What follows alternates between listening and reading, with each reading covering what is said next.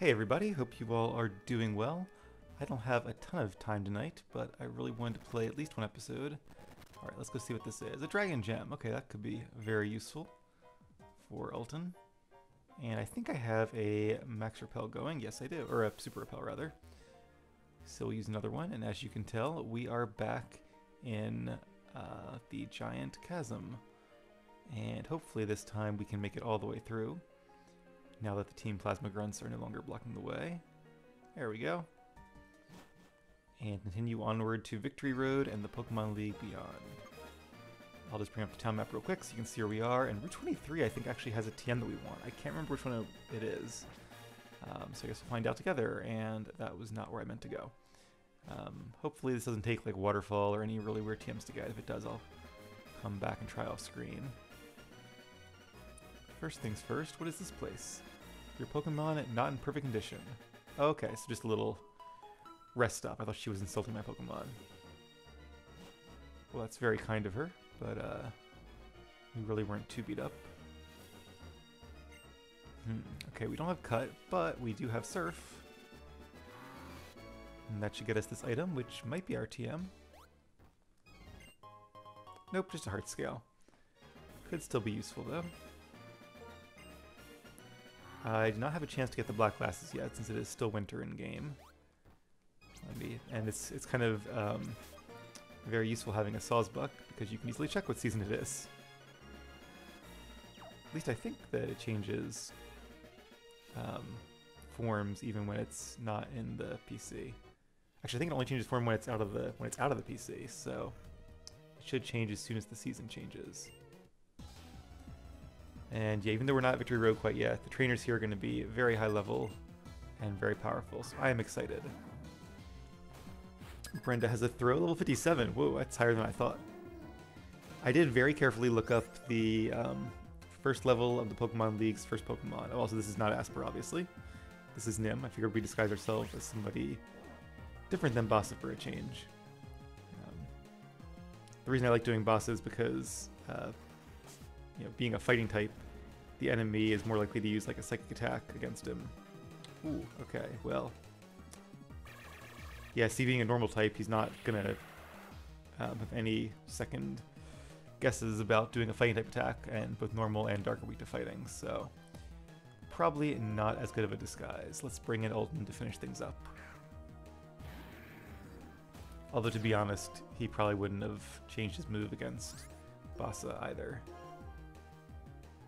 And Endure, that's kind of annoying, because it'll make him survive this with 1 HP. So really just prolong the inevitable. But yeah, as I was saying, the first level of the Pokemon League's first Pokemon is level 60. Actually, I looked up Grimsley's, but I'm pretty sure all 4 Elite Four members have the exact same levels for their Pokemon. And then, of course, the champions will be a bit higher. And that's 2 Endures in a row. The chance of it succeeding each time gets lower and lower, although he has been very lucky. I think it's 100% and a half and a quarter, but he has given up trying his luck, and down goes Throw after wasting some of our power points. And Battle Girl Brenda is defeated. Of course, so is Nim, so we'll go back and heal in a little bit, but for now we will press forward. I'll use a Repel because we'll probably be heading through some grass at some point. I don't think there's anything across the river here. And another trainer. I keep a tally of all the times that I have won or lost up till today. If I battle against you, I wonder which number will be increased. Well, hopefully for us, the amount of his losses. Ace Trainer Grant and an Emolga. Saw one of those at the 4th gym, of course, so very long ago. We're a little bit stronger now, although we do have a bad type matchup here. Let's go for Rock Slide. Well, I guess we don't, because Rock is good against Flying, even though Electric is good against our Flying type. And we are faster, which is a little surprising. Emolga's pretty fast, but so is Archeops. Good job, Russ. And a Jellicent, another strong Pokemon. Water and Ghost type.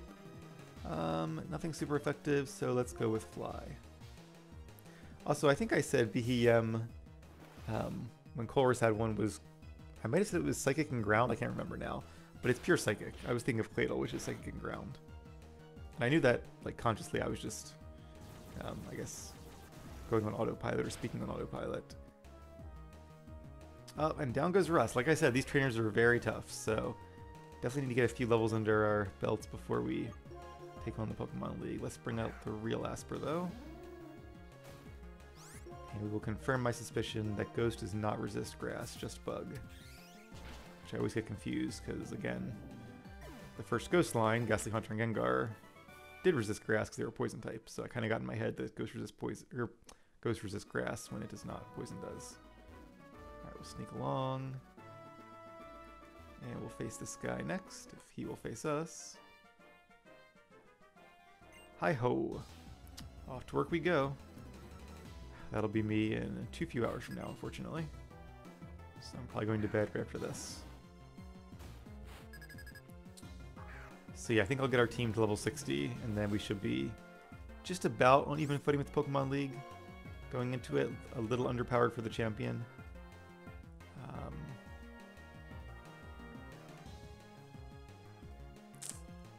I'm going to use Superpower. Just because something is telling me that Flamethrower might not be enough to knock out Piloswine, although we do have Charcoal. If I remembered that we had the Charcoal, I probably would use Flamethrower. But Superpower should definitely be a knockout. And even though it lowers our attack and defense, at this point I will take the win. Yeah, I guess I probably should have used Flamethrower first, because now our attack is lowered and Probopass is 4 times weak against Superpower. Although being 4 times weak, even with the attack drop, this should still be a one-hit knockout. Or at least down to 1 HP if it has the sturdy ability, which it does not. So good job, Bus. I guess that was the right call after all. Our little starter here is getting lots of XP, already level 56. Hi-ho. A man of few words, I see. Okay, let's bring out Ulton for a bit. We'll press onward. I think when we lose a third Pokemon, I'll turn around and go back and heal up. And I do see a waterfall, but it looks like we can't get to it. See, this would be a good place to have the rest house over here. It's a little less useful back where we came from. Ooh, a Haxorus. And, okay, yes, this is the move I wanted, Flamethrower. Awesome. I kept challenging the Pokemon League and I kept losing. Now it's just one Pokemon and me. I really can't kick the bucket and leave this Pokemon. That's a strong one. Another Haxorus, but goes to show that even if this veteran trainer with the Haxorus can't beat the Pokemon League, they are definitely very tough. So let's go ahead and use Flamethrower. And we already have that on Bassa, but we will teach it to Nim. That'll be a really good coverage move. And we can probably get rid of Shadow Claw because it's a physical move and it's not Dark type, but Dark and Ghost have very similar coverage. I guess the only time, I'm trying to think of when you would use, I guess against fighting types is when you could use a Ghost move, but we have Extra Sensory here fighting types, so I guess like a fighting and Dark type, but then you just use a Dark move? No, that's 4 times not very effective. Yeah, I guess a fighting and Dark type, but at that point you're already kind of on the back foot, so I'm not going to keep it just for that. And another trainer. This is the concerto I perform with my most beloved Pokemon. What's Pokemon that sings? Aldino or Exploud? Swanna, okay, that makes more sense. Swanna is a much more elegant Pokemon than Exploud or Aldino. Although I did max out the beauty of my Exploud in Pokemon Sapphire and won a bunch of contests with it, which was really fun. Didn't think I would get so much into the contest, but I actually really enjoyed that. So if you ever wanted to see what contests are like, or super contests I guess, definitely check out that part of my Alpha Sapphire playthrough. So Swanna is faster, but it cannot take a hit, so luckily Elton won that matchup. And Galvantula, another cool Pokemon that I haven't ever trained before. Electric and Bug type. We'll stick with good old Dragon Claw. And Sucker Punch goes first as long as your opponent uses a damaging move, which of course we are. But it's a Dark type attack. Ooh, didn't quite get the knockout. Signal Beam is a stab bug move. Can we hold on? Ah, we cannot. Alright, so we'll go heal real quick after this. And let's bring out Flow, and I really hope this Galvantula doesn't have like Energy Ball, because I think it can learn Energy Ball. And we'll use Surf to finish it off. Nope, just Signal Beam. Pretty sure we can take one of those. Yep, good job, Flo. I think Seismitoad is actually surprisingly bulky. At least has like a decent HP stat. Alright, some very good battles. You know what, we have tons of money. I could go back to that little house, but I think it'd be quicker to just use some items, so bear with me for 1 second here, and we'll use some of these revives I bought on Russ, Nim, and Alton. And I do need some other healing items. We're going to start using Hyper Potions, because a lot of these guys, well, I guess we can use Moo Milks for a while still. I think 100 HP should be enough. And we'll let Nim rest for a little bit and keep Alton at the front of the pack. Just to save time. Dead end over here. What about over here? Oh, I see a bridge. I see a little path. I'm going to say no.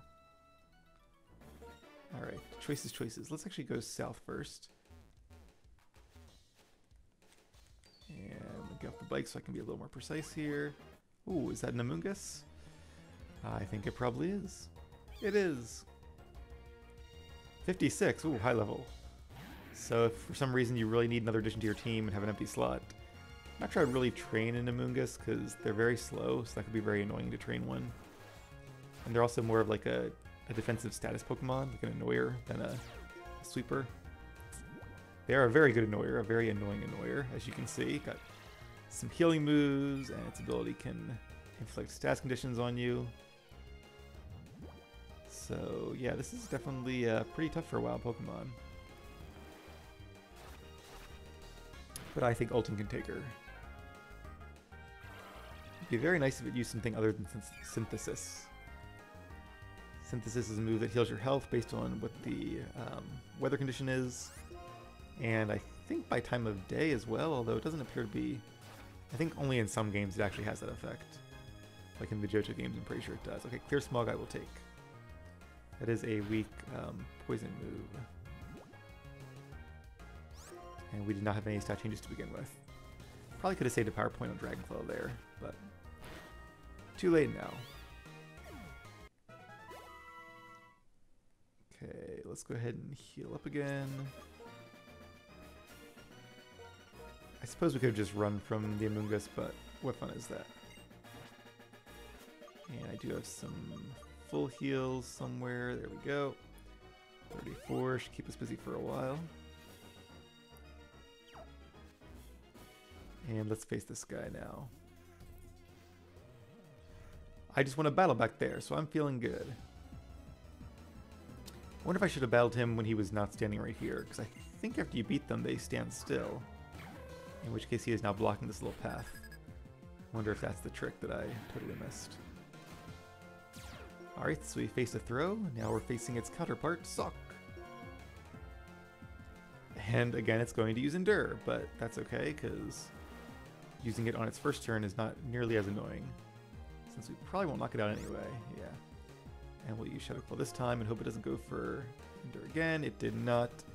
And down goes Sock. Yeah, it would have been a lot better using like an offensive move the first turn and then maybe trying to Endure if we were still poisoned or something.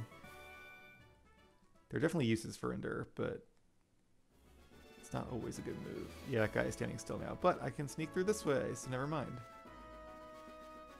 And another item up here. An iron that can increase the defense of one of our Pokemon.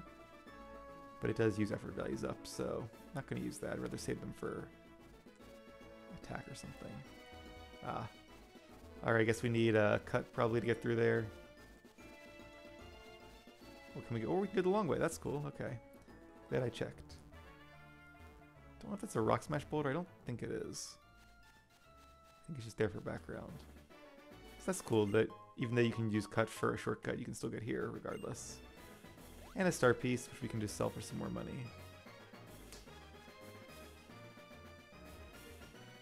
Heard a weird noise. Not sure what it was in real life, not in game. Hopefully nothing concerning. And oh, I thought it was a Ninja Boy. It's a Ranger. I've been waiting for this very moment.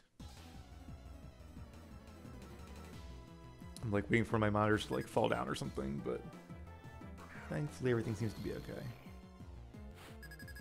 Stunfisk. Okay, that's a weird little Pokemon. I can't actually remember what type it is. Like ground and electric, maybe? I feel like it's never the type that I think it is, but either way, it should be. It should take even damage from dragon attacks. Thunderbolt. So it at least knows electric moves. I'm gonna go ahead and look it up because otherwise I probably won't remember to check. And I normally won't look things up to like help me in battle because I feel like if I don't know it, it's not fair to like have a cheat sheet. But since we had already basically defeated it. Oh no, another Amoonguss, our nemesis. Alright, Alton used Dragon Claw. Yes, Stunfisk is indeed ground and electric type. A very unique combination. And not really a good one to be honest, because like, electric doesn't have too many resistances. One thing it does resist is electric, but then ground is already immune to that, so... yeah, I'm not really sure. I guess it gains 2 stab types then. And I guess electric gives it resistance to steel, which is a very uncommon attacking move. We are poisoned again, so let's go ahead and switch out to a different Pokemon. I don't know. Between him and Amoonguss, I feel like they were both very ambushy. We'll put Bassa back in the old last spot, seeing if our trick can work again. TM05 Roar.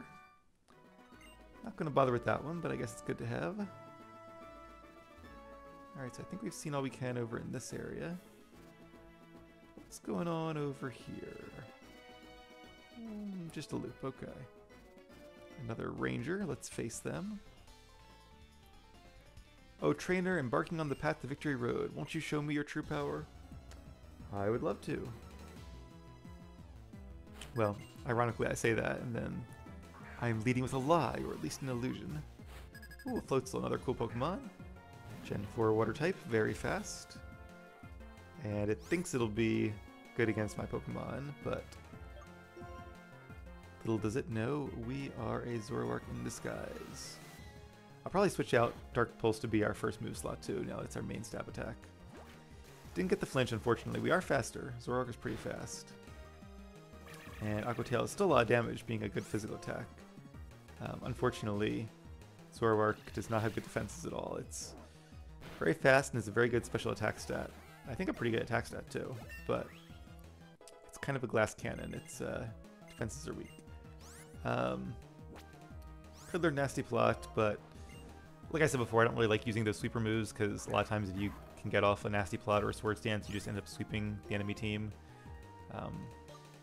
which can be good in like competitive play, and it's a great strategy actually, but it doesn't make for very interesting battles, and I kind of like getting to use all of our team members, so I try to avoid them in these playthroughs because I'm pretty sure I can beat the Elite Four and the champion without resorting to stat boosting moves like Swords Dance, Dragon Dance, or Nasty Plot. And Lucario, that's a pretty cool Pokemon too. Another Citrus Berry. We've seen some cool Pokemon this episode. Victory Road lies right before us. Very exciting. I do want to use some more medicine though. And we'll heal up Milton. And we have plenty of full heals left, so we'll use one of those too. Alright. Moving right along. And that's a dead end. So how we get over there, I am not sure. I guess we go up this area. Oh, no, because this goes onward to Victory Road. Alright, we'll go up there in a moment. I suppose you could double back. Very possible, but let me just make sure I didn't miss something. So there's an item over there, which is presumably a very good item. And I did see a waterfall, but I thought it's not possible to get to that waterfall, right? And we don't have any Pokemon that know waterfall regardless. There's something in the water, but I'm not going to worry about that. Yeah, maybe the idea is that you go forward and then make a U-turn and go back around. And look who it is. Didn't expect to see him here. You came. The Pokemon League is just past Victory Road. Pokemon battles do nothing more than hurt Pokemon. That's how I understood it, and that's why I hated battles. But it's not that simple. Pokemon battles decide winners and losers, it's true. Yet they do so much more. Your Pokemon, you, your opponents, and their Pokemon. Everyone can see what wonderful things the others have to contribute. That's right, accepting different ideas, different beings, changes the world like a chemical reaction. Pokemon battles are like a catalyst, a small component that leads to big changes. My friend Zekrom taught me that, and it's the formula I've derived from traveling the world. I want you to think for yourself about what it means. Here, take this with you. The new Victory Road is areas that are only accessible with Waterfall. Ah, okay. So now we can learn Waterfall, though I really don't want to teach any of our Pokemon. You will get past the Pokemon League and recognize your own ideals. That's what I see in store for you. I guess if we do have to teach it to somebody, I could teach it to Flo, and then... Oh, the badge check, that's cool. I like how it's automated now. Back in the first game, it was like a series of 8 guards, which is sort of old school. First game, in this case, I mean like red, blue, and yellow. I do like this is like all techie, but at the same time, there was something just like super cool about that. Also, is this out of order? It seems out of order. I guess not. Was there an ice type gym? Or was this like a... Okay, so we had normal, poison. I think this was bug. Maybe I just thought it was an icicle. Yeah, electric, ground, flying, okay. And then dragon, legend badge, and lastly, the wave badge. So I do not see how to get to that item. There's got to be a way, but it also probably isn't an item that we want. Flamethrower was the real one that was the prize.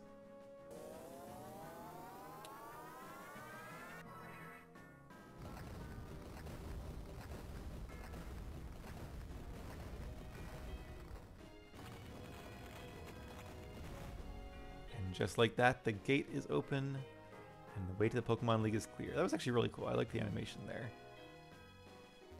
There's something very ominous about like the first game's series of checkpoints, but this was very different but still very cool.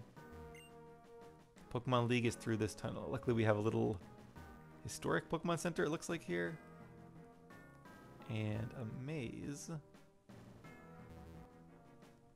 Let's see, okay, let's grab this Pokeball. I wonder if maybe this maze somehow leads to the other area we saw.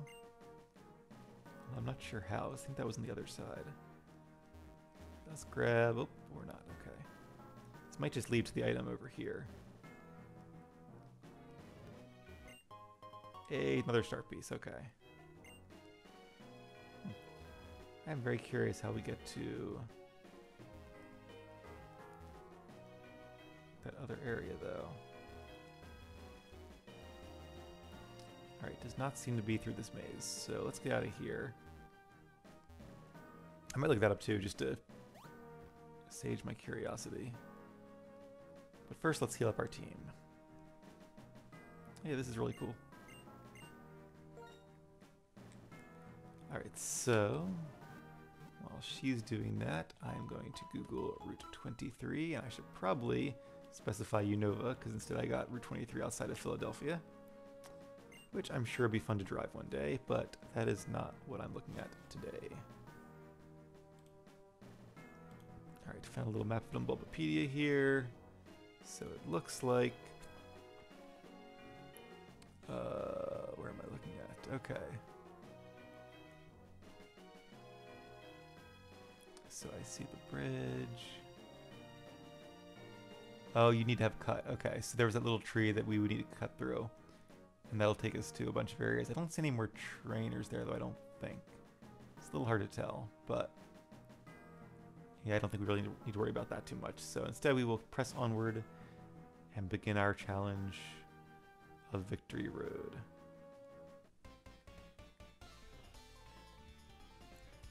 Why don't you prove to me how much you and your Pokemon are capable of? I would be happy to. I'll probably make this one a little bit of a shorter episode, just because, one, I need to get to sleep. And 2, we're still going to have at least one more episode to go before the Pokemon League, so I want to make sure we save a decent chunk of Victory Road for that. And level 59, while these guys are not playing around. Alright, Galark is a ground and ghost type. So once again, he probably thinks he has the upper hand here, but little does he know, we are a dark type.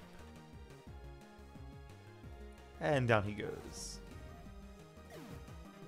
Element of surprise is always very satisfying. And Sigilyph, okay. A psychic type. Once again, weak to Dark Pulse. Yeah, I'm so glad I spent those blue shards getting Dark Pulse.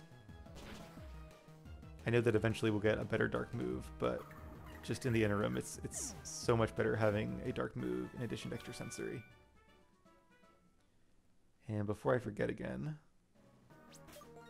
let's go ahead and switch our Dark Pulse and Extra Sensory. And all we need now is Focus Blast, which I think we get after the Elite Four. And then we'll have a complete move set.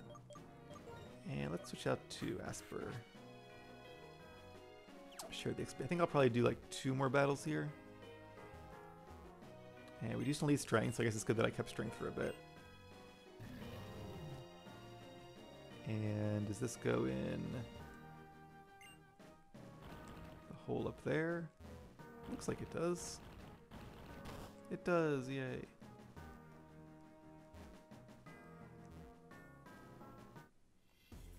Saw me from across the bridge. I'll use my psychic powers to release my Pokemon from its Pokeball. Didn't know you could do that. So maybe I should have kept Nim in front after all. But I think Asper can handle them too. Although, ooh, Lampent, that is a fire type.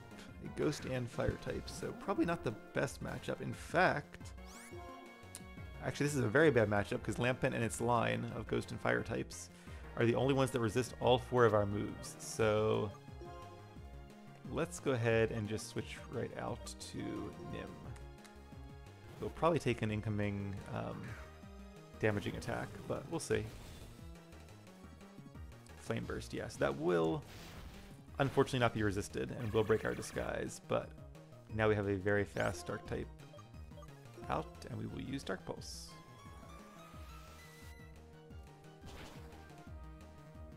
And down goes Lampent. Pretty cool Pokemon. I like the design of it too. Not only does it have a very cool typing and pretty good stats, at least for a middle evolution, but it just looks cool. And Musharna, a psychic type. Once again, no problem for Nim.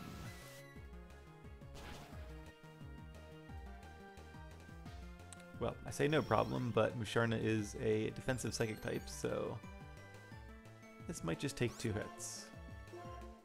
Probably could use Flamethrower there actually to finish it off, but after the Calm Mind, we'll play it safe and use another Dark Pulse.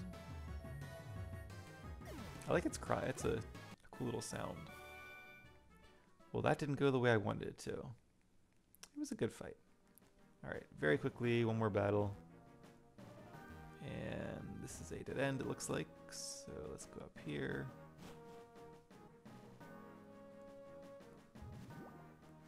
Don't know if I have a Repel going. I think I do. One more trainer battle I should specify. Alright, I'll go down there next episode and do some exploring. I do not, or Wild Pokemon is a high level. Oh, a double battle. And that's pretty cool. Alright, 2 flying types, unfortunately. So let's use Return. And, well, we'll be faster, so Rock Slide.